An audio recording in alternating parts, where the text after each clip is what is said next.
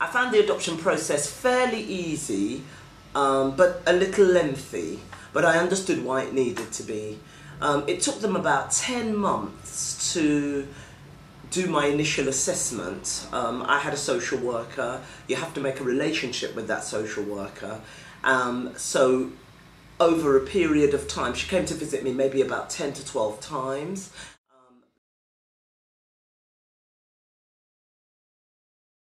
The matching process itself took about a year for me, but that was mostly my fault, because what had happened is originally I had agreed to take any sex of child, but a little way into the process I decided that I'd actually prefer to have a girl, and I knew making that decision meant that it would take a little longer because there are fewer girls in the system who are very young.